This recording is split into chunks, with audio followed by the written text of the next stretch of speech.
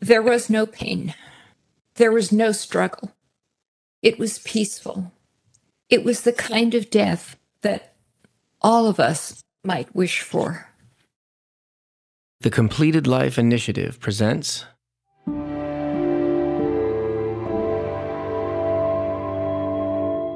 Voices of the Completed Life. In each episode, we share unprecedented conversations at the heart of the human experience. Our hosts dive into honest dialogue about mortality, loss, and grief, as we hear firsthand from individuals who seek to avoid life-limiting maladies in a body that may no longer serve them, and who instead aim to celebrate their lives as completed. These are stories that may challenge and surprise you. These stories are worth listening to. These are Voices of the Completed Life.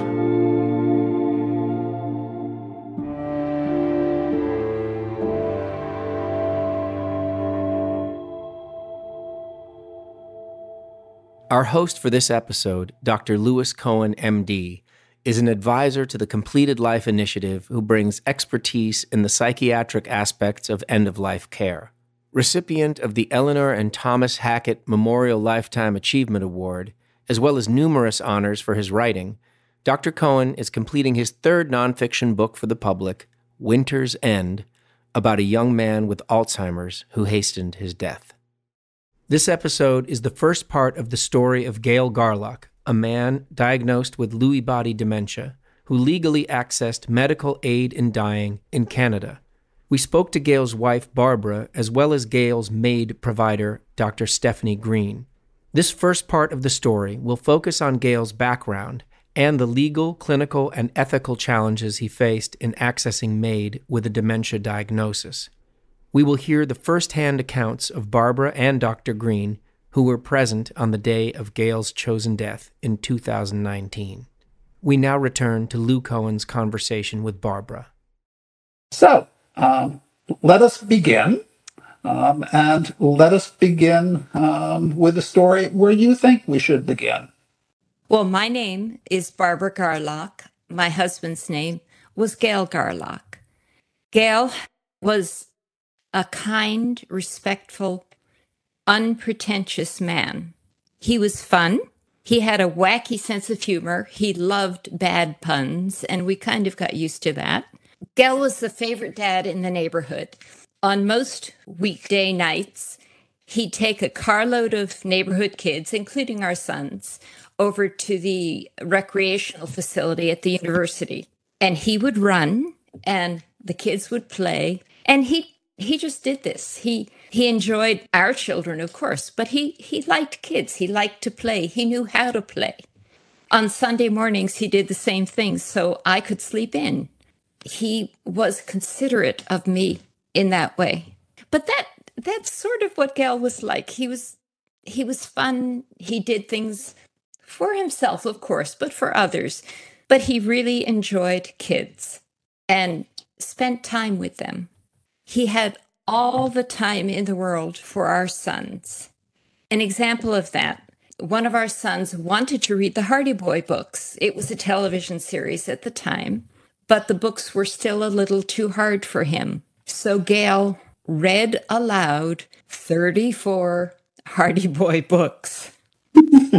Only a saint or a very devoted dad would do that. But he was hoping to pass on his love of books and of reading to his children. He had a PhD in English literature, his love of reading and books. He wasn't able to get a job as an English professor, which is what he would have chosen if he could. So he went to library school, so he'd be at least able to work in a university setting. His first professional job was a librarian at Dalhousie University in Halifax. And then in 1985, he was offered what in Canada was the best job for the kind of librarian he was. And that was as collections librarian at the University of Toronto.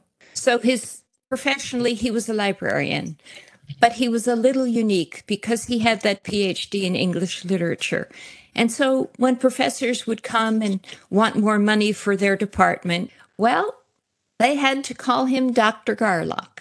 He was an equal in that regard. He was a partner in our marriage. He would change diapers. We prepared meals together. We cleaned the house together. He always did the bathrooms, which I appreciated. He did what needed to be done. And that was probably true right to the end. So where does Dr. Stefanie Green come into the picture? Well, I have to give a little background because by an enormous coincidence, we happen to know something that only a handful of people knew.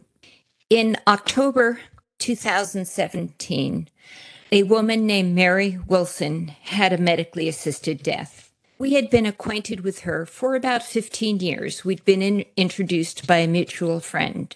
During the time we knew her, she developed Alzheimer's disease. Her doctors took a huge chance when they gave her a medically assisted death because her only diagnosis was dementia. For that reason, there was no public acknowledgement whatsoever of the circumstances of Mary's death. However, Mary's husband told my friend about the circumstances of her death, and my friend told me. None of this information was public, but Gayle and I happened to know it because of that enormous coincidence that we had once known Mary Wilson. And so in March 2018, about 5 months after Mary's death, we made an appointment to see Stefanie Green. My name is Stefanie Green. I'm co-founder and president of the Canadian Association of MAiD Assessors and Providers. I met Gayle Garlock in 2018, I believe, and he had come to see me with his wife, Barbara, to talk to me about the possibilities of applying for an assisted death. It was at a time when in Canada we'd only had assisted dying legalized since June of 2016, so it was less than 2 years fresh. And so Gayle and Barbara came to see me at a time when there was little to no experience with considering patients with dementia for assisted dying.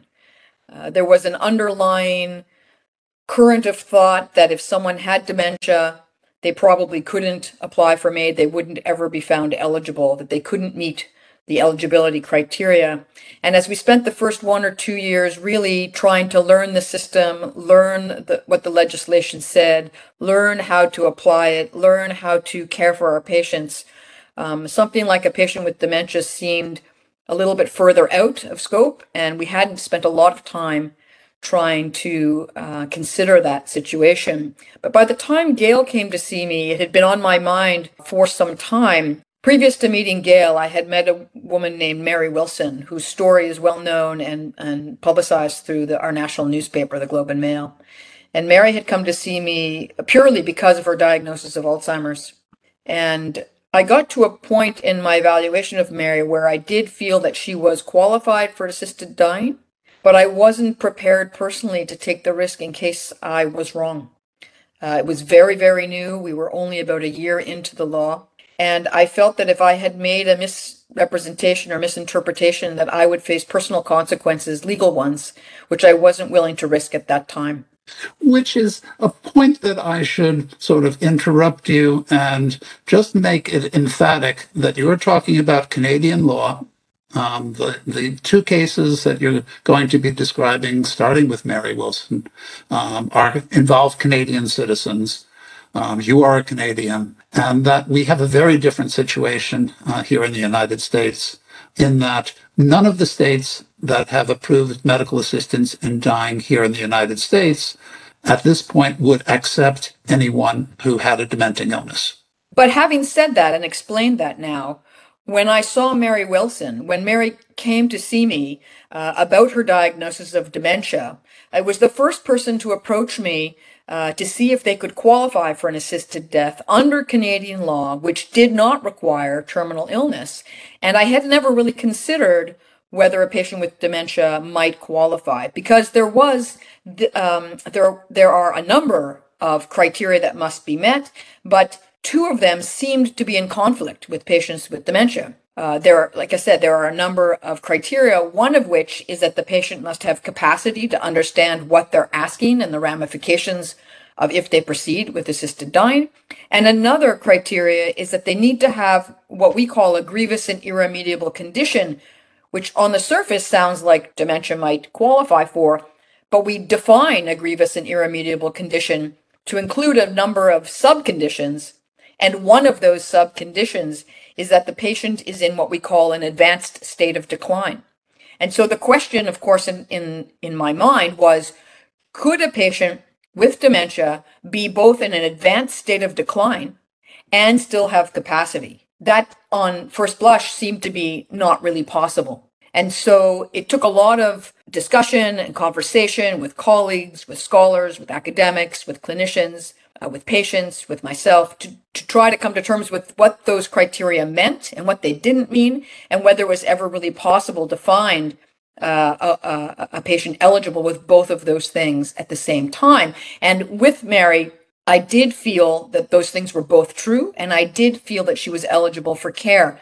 But because it was so early on in our journey with assisted dying, I had no precedent for knowing whether the judiciary would be okay with that, whether people would come after me to prosecute me and challenge that decision. And I quite honestly didn't feel up to stepping forward to take that risk personally at that time. And it's not something I'm especially proud of or not proud of. It was just the state of where I was at in my practice at the time. And I explained to the family what their options were, whether they could challenge the law in court, whether they could walk away, whether we could seek another opinion. We went through a variety of options. And in the end, I referred them, I didn't refer them actually. I suggested they think about what their options would be and what would be best for them. And they found another clinician who was willing to assess her case, did also find her eligible, and in the end went ahead and proceeded with that assisted death, which was then, of course, reviewed by our regulating body at length, in depth, and over a significant period of time, which I think was difficult for the other clinicians involved. But importantly, the decision came out from that regulating body, which is not a public decision. I haven't read all the details, but concluded that the case was done professionally, and within the bounds of the law, and clearly didn't mean to be a precedent in any way. Was a decision based on one case only, but clearly was a precedent that this could happen. Mary had no other physical illness wrong with her. It was an application based entirely on her cognitive decline, and clearly there was a way in at least one case where this could be found legally eligible for assisted dying in Canada. And I think it opened the door for other clinicians like myself to feel slightly more confident in assessing other patients who may or may not be also found eligible. And that was the context that was in my mind when I was approached by Gayle Garlock to consider whether he might be eligible for assisted dying. Could you tell us about Gayle's illness and the impact that it had? Gayle was diagnosed with Lewey Body Dementia in 2014. For a few years, our lives continued much the same, only slower. But early 2018, things were getting hard. He lost the ability to read, and that had been one of his great joys, one of his reasons for being. I would read to him. Novels at that point were too long and complicated, but I would read short stories or magazine articles. Eventually, even that was too difficult for him. When short stories and magazine articles became too difficult, then I would read single poems to him. I'd read the poems slowly and several times. And we would talk about the rich language, the imagery. And when he was a student, we used to do that together when he would try to explain poems to me. But in terms of his loss of the ability to read, for him, that was huge. And the other effects of the Lewy body dementia included what? Gayle gradually withdrew from socialization because he was embarrassed. The processing was still there in early 2018, but it was slower. So if he was in a conversation with several people, he might respond to something that was spoken 3 minutes earlier. His brain just couldn't keep up. So he withdrew. And Barbara, were there physical symptoms as part of his illness? Yes, Lewy body dementia is related to Parkinson's. So although he never developed a tremor or a noticeable tremor, other physical aspects of Parkinson's disease were beginning to show. His feet would shuffle when he walked. This was a man who ran the Boston Marathon when he was 61 years old in 2005. And by 2018, we could walk around the block together. That was about as far as he could go. Mm. There were also difficulties he had and his blood pressure had never before been a problem. But once he was on the medications that are often used with Parkinson's, his blood pressure became low. And so upon standing, he would often be very dizzy. And that led to some falls. One of those falls in June of 2019 really contributed greatly to his demise. So tell us about Gayle Garlock and that initial approach. So Gayle and his wife Barbara came to see me about the possibility of whether he would be eligible for an assisted death. He had been diagnosed already with Lewy Body Dementia. He understood very well what that meant. He was already in some decline.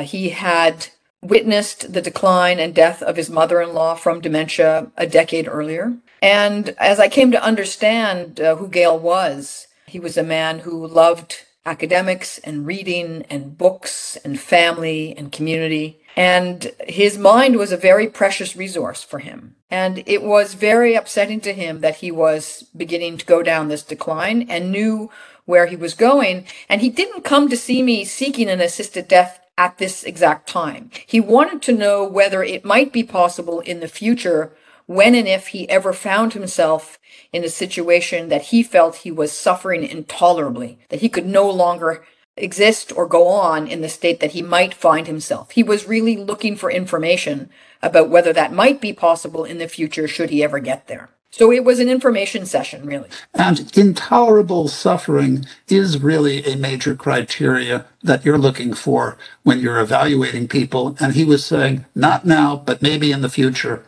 I will be in that position. Exactly. So intolerable suffering is one of the criteria that makes up our definition of a grievous and irremediable condition. The patient needs to have a serious illness, disease, or disability.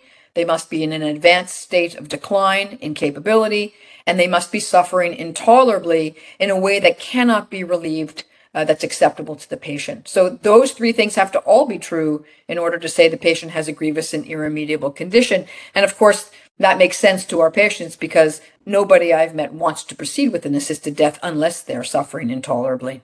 And Gayle was not yet doing so. If you wouldn't mind, paint me a visual picture of your first meeting with Gayle. So my office is at the end of a very long hallway. And as I was awaiting Gayle's arrival, I opened the door. I often keep my office door open, and I peered out, and I saw him and Barbara coming down the hallway. Gayle was walking independently. He didn't have a walker or a cane at that time, but he was walking slowly with a slight shuffle and holding onto the arm of Barbara. And he did walk that entire length of the hallway on his own, came in, introduced himself, and sat down. He was slightly stooped at that time, not much, and grateful for my time to meet with him. So this man being able to at least walk down the hall, that said to you, he may have a Parkinson-like disease, but so far he is not entirely crippled by it. Exactly. Watching Gayle walk down that hallway confirmed to me that something was wrong, that he had the beginnings of significant disease, but he was not yet at the end of his disease. And you were yourself still in a period of uncertainty as to what kind of role you might take with somebody who came to you with an underlying dementia? Actually, when I first met Gayle, I was thinking of my experience with Mary Wilson, the conclusion of which had not yet been completed. I did not know the outcome, the final outcome of that case yet, or what the regulating body would conclude. So when I met Gayle, I was willing to have the conversation with him. I wanted to explain the complexity of his application, make sure that he fully understood all of his options, which might include an assisted death, but might also not include an assisted death, that he was well informed about palliative care, other care sources, resources, potential challenges to the law, that he had a full understanding of what his options were. Okay.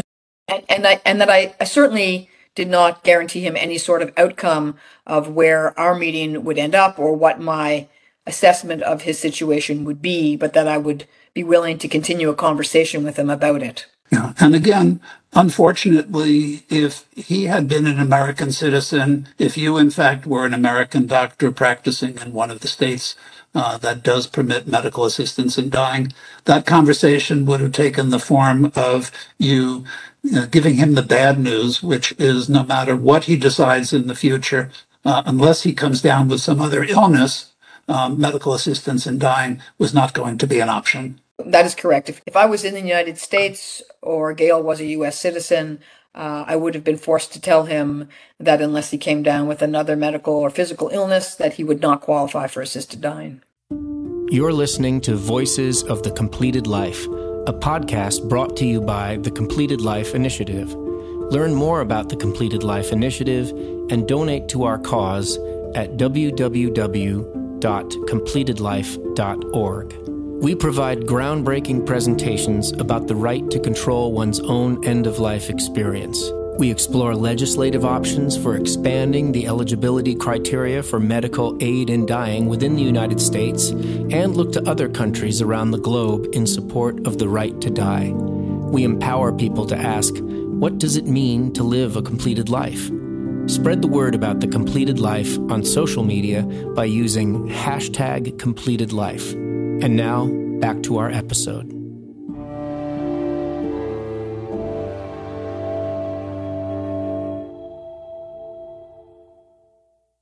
Stefanie pretended to know nothing about Mary Wilson. She was protecting the doctors involved.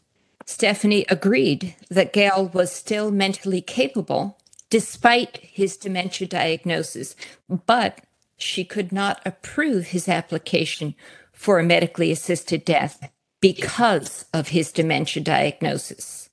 I think also she believed he was not suffering intolerably, and she probably thought he was not yet in an advanced state of decline. Both of those are conditions necessary in Canada to have a medically assisted death. We have 3 sons, and the day after our appointment with Stefanie, we told them what that appointment had been about. They were not wildly surprised. They voiced concerns, but they were supportive. They live in Toronto, we live in Victoria, so this had to be done over the phone. They understood that the quality of life was what mattered to Gayle, and that his quality of life would gradually disappear. By early 2019, everything was becoming much more difficult. Stefanie had agreed to stay in touch with us occasionally, and that was usually by email. And I did let her know that I was concerned that Gayle was gradually losing capability. I told her that his walking, he could walk very short distances. He certainly was not safe walking alone. By then, he had no independence whatsoever. He could still use a fork. He could no longer cut with a knife. His mental processing had slowed greatly. And then, late in March 2019, we received a phone call from Stefanie Green, and that was unusual. So during that time that we stayed in touch, I, of course, became aware that Gayle was continuing to decline, as was expected. What also happened during that time was the resolution of the story of Mary Wilson's experience and my understanding that nothing nefarious had happened, and the regulatory body was in agreement that her assisted death had been carried out professionally and legally. I felt that it was important to inform Gayle and Barbara about that and my new understanding of what that might imply for them. And so I reached out to them to let them know that I would be willing to offer an assisted death to Gayle if he did eventually meet all the criteria. And I felt that it was appropriate to do so. She said that she would not contact us again about this, that we would have to contact her if Gayle wanted to continue. And I realized that I could have no part in influencing Gayle's decision. So for the next 10 days or so, we talked about it very little. And one day at lunch, out of the blue, Gayle said, "I will go ahead with MAiD." We made an appointment with Stefanie for that May, early May, I believe. Watching Gayle and Barbara arrive for that meeting that spring was a different picture. Gayle was using a walker at that point, and he was moving much more slowly. I had the opportunity to speak with him privately, which I always did every time I met with him or spoke with him. And I spent time speaking with both Gayle and Barbara together. And at that time, Gayle was still very much aware of what was wrong with him. He had insight into his inability to speak fluently. We were able to take enough time so that he was able to get his point across. Gayle certainly was still processing and thinking quite clearly, but had many more challenges in finding the words that he wanted to use. It was clear to me during that appointment that he had the capacity to still understand what was wrong with him. He understood he had dementia that was progressing. He understood he was losing his ability to speak. He was very aware of his compounding losses. He couldn't physically play with his grandchildren. He couldn't even keep up with the conversation with them because his thinking had slowed to the point that if he wanted to add something to a comment, he would already be 2 comments behind. He withdrew from social situations because of that. He was really struggling and clearly suffering more than the first time I saw him. By the end of that interview with Gayle, it was clear to me that he actually had met all of the criteria necessary for an assisted death. And I told him and Barbara that if he ever felt his suffering was truly intolerable, that I would be willing to offer them an assisted death. Yeah. I remember after that meeting with her, we walked out to the car. We were both dazed. We couldn't believe that this had happened, that something that had been impossible a year before was now possible. We sat in the car probably for 5 minutes just breathing because it was such a shock to us that he had been approved. However, Gayle did say that he wanted to wait until our family vacation that we always had in late August. We would always go to Ontario and spend time on a lake with all of our sons and grandsons. So he wanted to wait until late August, and then he would have a medically assisted death. On June 14th, Gayle fell. He was in the bathroom. I saw him fall. It was a very, very hard fall, but his head did not hit the floor, and he did not lose consciousness. However, he was very disoriented. He couldn't coordinate his body enough to stand or even to crawl. And so somehow I got him to sit on the bath mat in the bathroom, and I pulled it like a sled across the bathroom floor, through the doorway and into our bedroom. I truly don't know how I got him into bed. After that fall, he was mostly bedridden or wheelchair bound or seated in a chair. That fall was a turning point. He realized there'd be no end of August vacation with our family. He also realized that a long-term care facility would happen sooner rather than later if he didn't have a medically assisted death. And so on July 3rd, about 3 weeks after that fall, he said he would go ahead with MAiD. And I made an appointment with Stefanie for July 18th. On July 9th, Gayle woke up from a nap. He told me he thought he'd chipped a tooth and asked me to make an appointment with the dentist, who fortunately could see us later that day at 6 o'clock. When I told Gayle about that appointment, looking me straight in the face, he said, "You need to tell my wife about that appointment." I was absolutely floored. I tried to stay calm. I said something like, "I'll be sure to tell her." This had been the first time that he had not known me. After he fell back asleep, I went out into the living room and just sobbed because I believed that he had lost capacity. And for the next, week or until we saw Stefanie on July 18th, I believe there were no more incidents when he didn't know me. At our appointment on July 18th with Stefanie Green, I was never in the room with Stefanie and Gayle when they met. I was always in another room. But Gayle told her about that July 9th incident when he hadn't known me. After we saw Stefanie Green in the following month and a half, there were times when he didn't know me, but it always came back. And that's what Stefanie did explain to me. Yes, so as I mentioned earlier, two of the criteria that need to both be true to be found eligible for an assisted death in Canada, two of the many criteria, are that the patient must have capacity to make this healthcare decision for themselves, to demonstrate understanding of what's wrong with them and what their choice entails. And at the same time, they need to already be in an advanced state of decline and capability. So in a patient with dementia or cognitive decline, the question is, how can those things both be true at the same time? The understanding is that if you're already in an advanced state of decline, you've probably lost capacity to make your healthcare decisions. So how can that ever be true? And that was a question that we grappled with in the early days.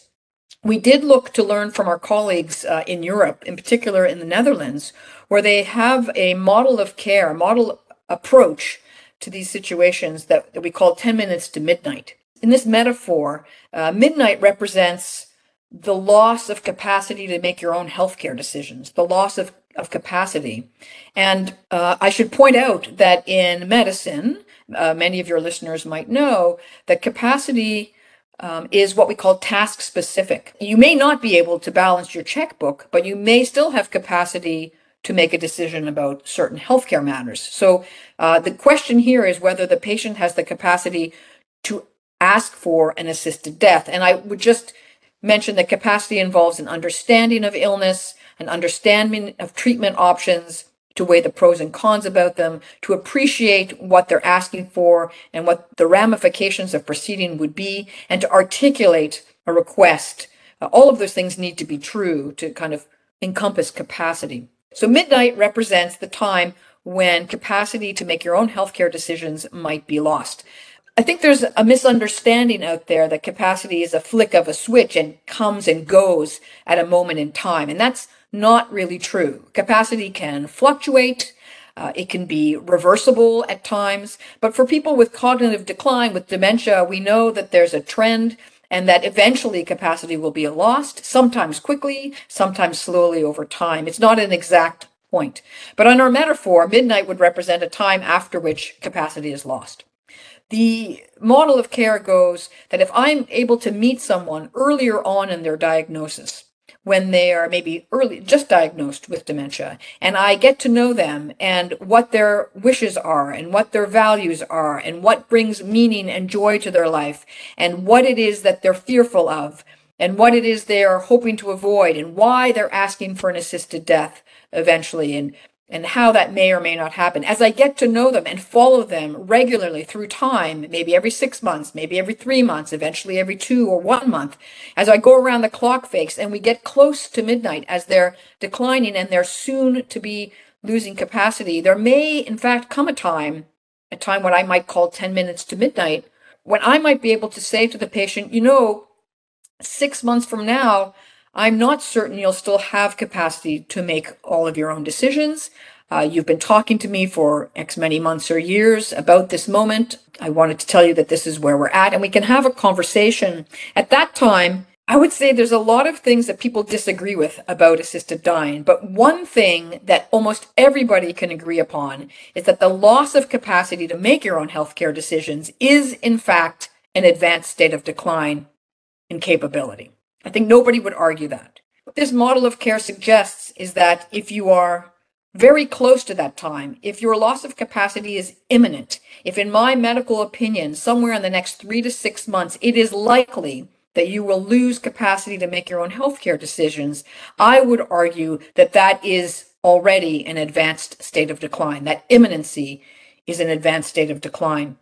And if you believe that is true, which I believe, then I believe there's a small window in those 10 minutes to midnight where a patient can already be in an advanced state of decline, but still have capacity to make this decision and therefore meet all the criteria of our law. At that July 18th meeting, Gayle had told her about not knowing me. We had always been completely open and honest with her because she was taking a risk for us. But she assured me that when she saw him on July 18th, because she had to again assess his capability, she assured me that he was capable, that he understood what he was asking for, and he understood that he would die at the end of the procedure. Gayle had to have 2 more assessments after that one, when Stefanie once again approved him to have a medically assisted death. One of those assessments was with his neurologist. The second was with another MAiD provider, and both of them found him capable. Normally in Canada, when there is a medically assisted death, 2 different doctors must assess the patient for capability. That would be the usual procedure. But because of Gayle's dementia diagnosis, and because this was on the edge, Stefanie Green wanted his neurologist to also assess his capability. So that happened. His neurologist saw him at the end of July. The second MAiD provider saw him at the middle of August. And at that point, a date was set for Gayle's death, which was on August 26th. Can you tell us, and I'm sorry to go probing into what has to be a painful, a complicated memory. Can you tell us about that? Yes.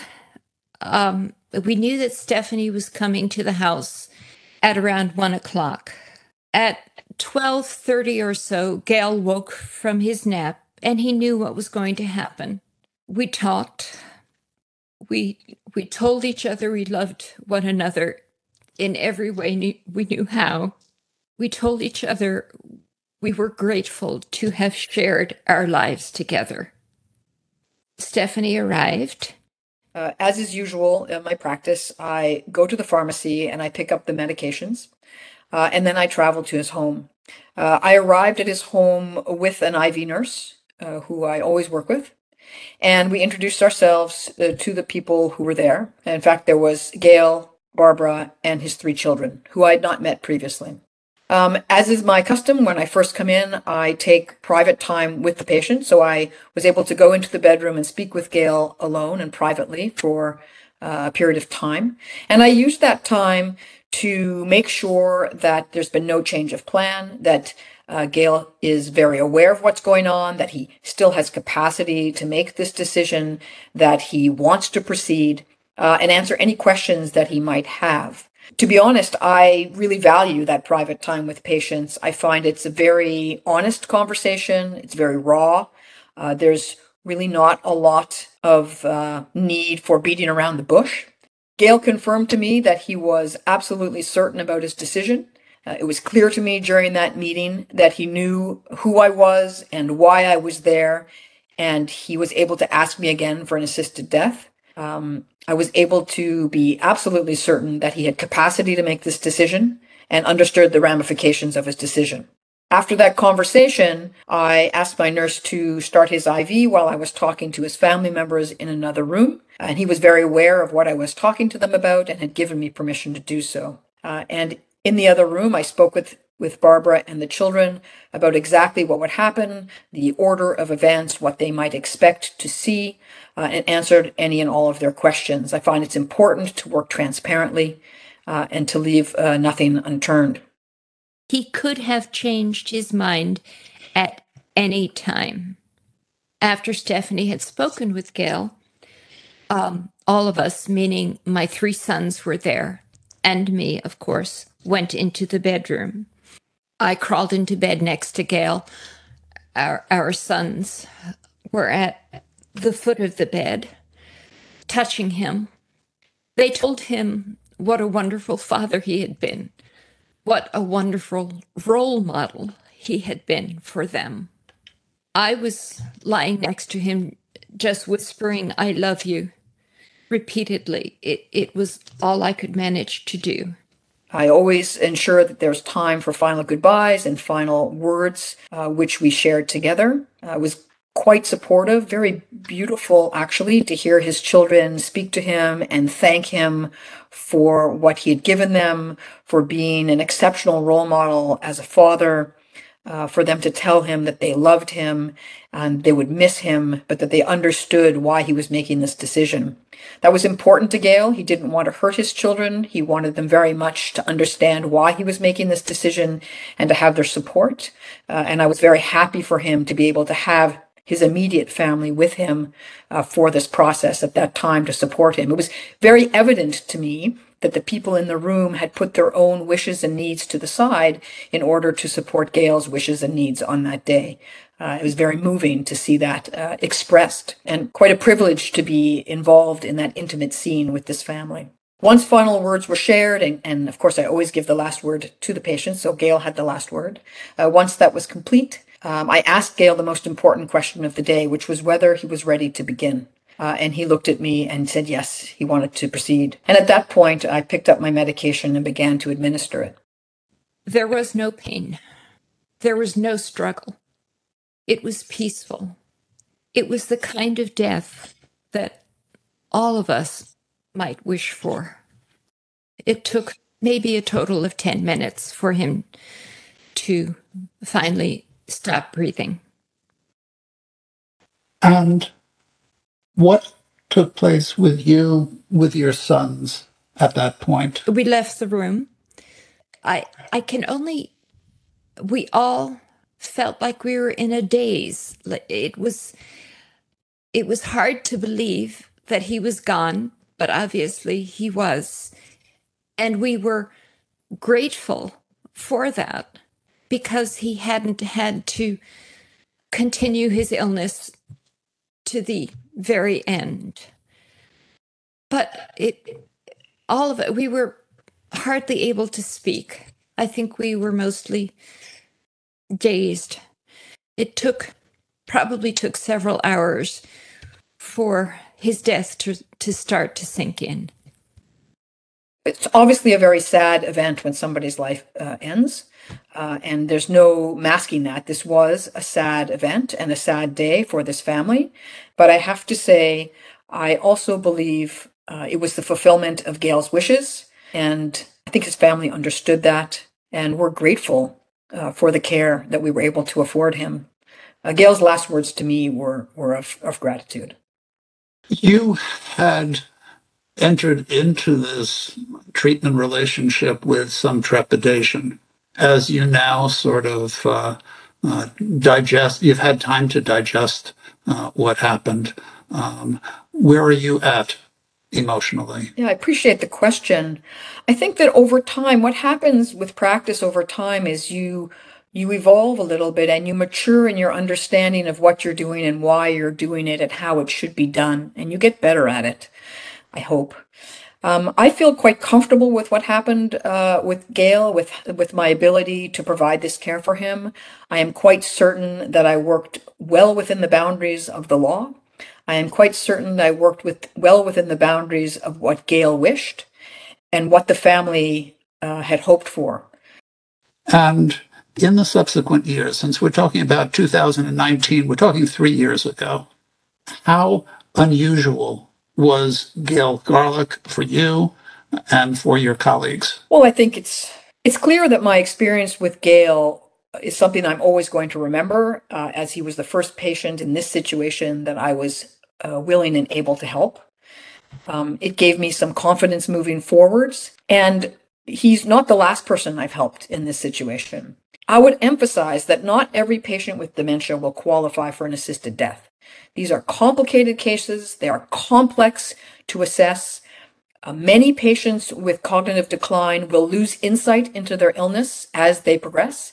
They will get to a place where they no longer feel that they're suffering or notice their decline or notice their inabilities and not care as much. And there's some beauty in that for them. So many patients will never ask for an assisted death as they decline with dementia. There are other patients like Gayle who are quite clear on what they want, quite adamant, and are able to maintain that insight right up to a point when they are near losing capacity and already in an advanced state of decline, and able to look at me and say, I know this is happening. I know what the future brings for me. This is intolerable for me, and I'd like you to assist me now before I get to that place. And if that exists, and all the criteria are met, I feel I can help those patients. Gayle was the first, but not the last. But again, it's not a lot of people because these are very complicated situations, and every case is individual, and every case must be evaluated on its own merits, in its own situation, in its own obstacles, and be taken case by case. I want to add something that I hadn't mentioned before, that it was hugely important to Gayle that some good come out of this. Many people don't want this option. I get that entirely, and I respect their wishes. But for those who want this option, I hope, and he hoped, that it would open the door for them because they would know it was possible, even with a dementia diagnosis. And that's why I've been so public about his medically assisted death. You just heard the story of Gayle Garlock, told by his wife Barbara and his medical aid and dying provider, Dr. Stefanie Green. As Barbara said, it was Gayle's wish that his story be told. So we encourage you to share this podcast and continue the conversation in your community. And be sure to listen to the next episode of Voices of the Completed Life for the second part of the Garlock's story. We will hear from Barbara and her son Jeff as they discuss the impact that Gayle's decision has had on them and their family in the 3 years since his death.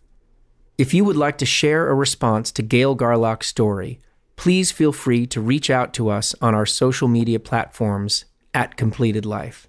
Additionally, if you are interested in sharing your story of a completed life on this podcast, whether for yourself or a loved one, please reach out to us via email at info@completedlife.org. The goal of this podcast is to share end-of-life stories of all stripes to further weave together our collective understanding of what it means to live a completed life.